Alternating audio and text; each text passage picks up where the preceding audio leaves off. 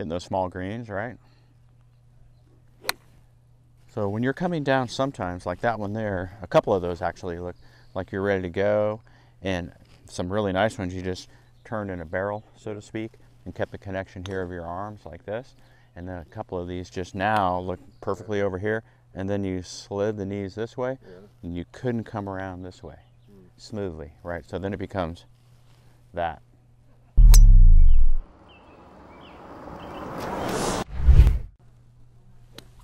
Cool.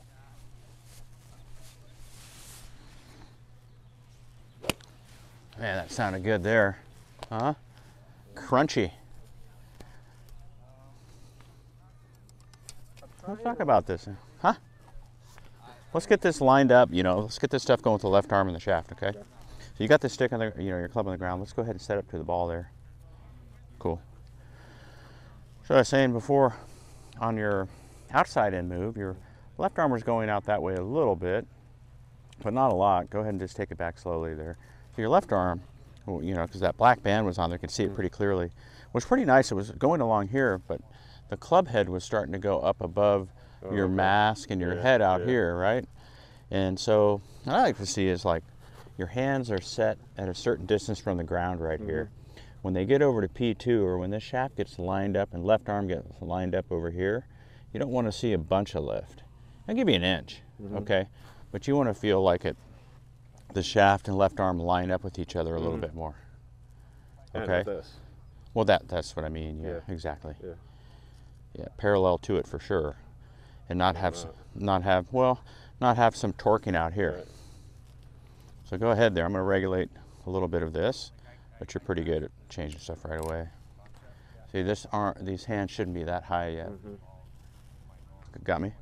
Okay, start again. So you got to put a reference in for yourself. You're about right here. Go ahead. Yeah, there.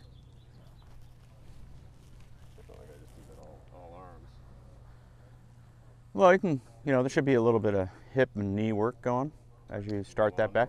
Yeah, exactly. We'll start the lawnmower or speed skater. That's good there. There you go. There's a nice, beautiful neutral path right there. Yes, sir. Give it a run. And then come through, fall into third base still? Yeah. Staying bent over and going, right? Yeah, that's it. So you're much more connected on that left arm to your body now. Pressure point over there is good. That's it. Yeah, and then keep winding now. Boop, boop, boop, boop. Makes me think of the glove under the arm. Glove cover, yeah. Yeah, the Morikawa thing I did. I didn't do it with you, but whatever. I made a video of it. Oh, yeah. Collin Morikawa. Nice, yeah. Yeah. Yeah, no. Yeah, so It's a classic. Yeah.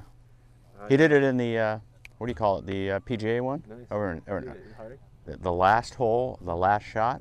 Him and his caddy were talking. He had a 9-iron in his hand, okay, and his caddy is talking to him. They're throwing up grass in the wind and stuff. And I'm watching TV, you know, and I'm all of a sudden in the corner of my eye because I got the computer going too. And I said, did he just do? What he did was he's talking to the guy and he just took his shirt and went like that. And he wasn't even, you know, conscious of it. It was subconscious. Yeah, he does do that, yeah. So obviously put that in, his coach and he, as a connected feel. Another one that's really good. I was watching at Pebble Beach years ago. 20 years ago. AT&T. Mike Ware on the practice screen. He actually put a hanger, a coat hanger, on his two arms to stay connected. And he's a lefty. But, It was beautiful. I mean, and then he took it off, and you couldn't even tell. It was just beautiful. Yeah, cool. Okay, so connected, lower, like right there, with the hip. And the arms come back. All right, now go higher up. Higher up. Let's hit one here. Suspense is killing me. Oh, how you doing, Warren? We're doing good. What's going on up there? You going up top? No, I've been driving around. Okay. All right, so.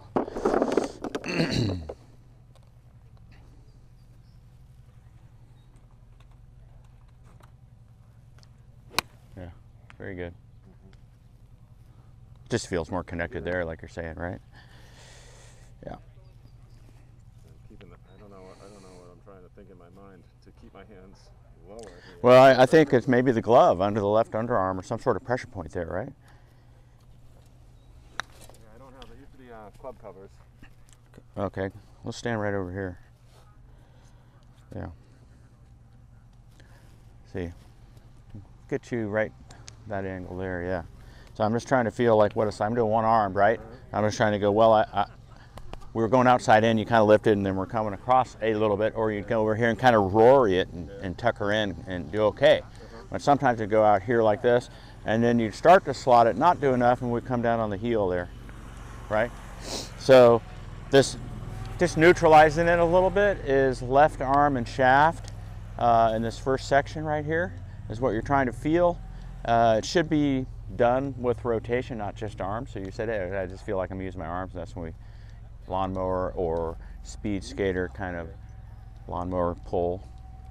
And so once you're here, I'm looking down here now and I go, well, I'm not lifting my arms, I'm not going like this, my hands I mean. So from here, bang, you just put it right over here, and then you turn a little bit more and you got it pointed on the plane, and then you're connected with both really, here and here.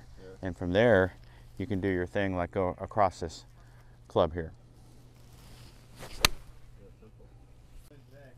Very nice there. Huh? Yeah, you can feel that, right?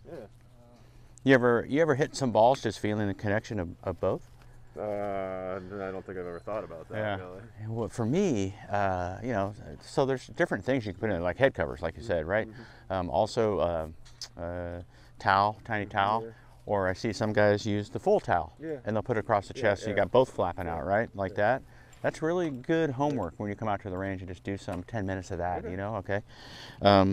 I use sometimes like a penny, which is like way different, because when you think you have a penny up in there, that's a different feeling than having something pressured down kind of here, you know, and I like that one because I can really sense that in the backswing more, so. Yeah, my son that I'm hoping takes some lessons with you, that's what his 4 years ago, that's what he had him put his towel across, and my son was very diligent about it. He goes, oh, cool. Doesn't he do that? Yeah. But I didn't know that was an issue with me. I always thought that was for people that come disconnected, and I guess that's what I'm doing out here.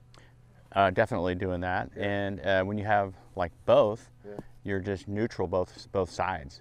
You know, so if you're connected with both ways, it's just like from the back view, you can just see I'm here, there, nothing's moving, and if I keep my head over the ground or balance of my fold over the ground, then I'm just going to, you know, be swinging a circle. It's driving me nuts.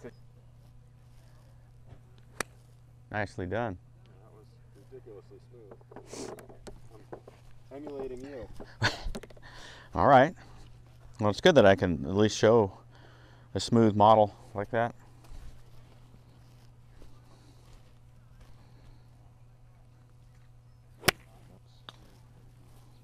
I often think to myself, the little Mill Valley Club, where I get my NCGA card. They had a little three club tournament a couple weekends. I couldn't do it because of kid conflicts, but I often think to myself, I should just play a whole round with half swings. And that's hitting those small greens, right? So when you're coming down, sometimes like that one there, a couple of those actually look like you're ready to go, and some really nice ones you just turned in a barrel, so to speak, and kept the connection here of your arms like this. And then a couple of these just now look perfectly over here, and then you slid the knees this way, and you couldn't come around this way smoothly, right? So then it becomes that. And so connection is like, the shirt's pretty good because it's got the stripes, you can see clearly, and you just want to keep feeling like your shoulders are just spinning in a circle. Yeah, and you're connected. A door with a turnstile. Exactly. Revolving door, just kind of moving the arms around. So you think my hips kind of freeze sometimes? Sometimes they slide a little bit on the downswing, and you know, like that one was great. So that one I could see this hip, this whole leg just go boop. And this just, you know, even when I do this, I mean, I don't hit a lot of balls, but when I do something like this, I feel like my feeling of a golfer. You know, this feels good. You know, so just this kind of, that's probably from my baseball days of, you know, stepping in, throwing and going, right? I don't think it's, I Hey everybody, what's happening? It's Gormanator here. I just want to let you know that I'm doing live Zoom lessons. The next best thing to an in-person lesson, nice. A live Zoom. So you want to kick that slice to the curb, hop in, and let's get going. I've got my launch monitor and the tools I need. If you're at the office, work, wherever, we can get it done. Click the link down below, hit the page. It'll tell you all about the lesson and how it works. You'll be excited to get it done because I'll take care of you. See you guys on the next video.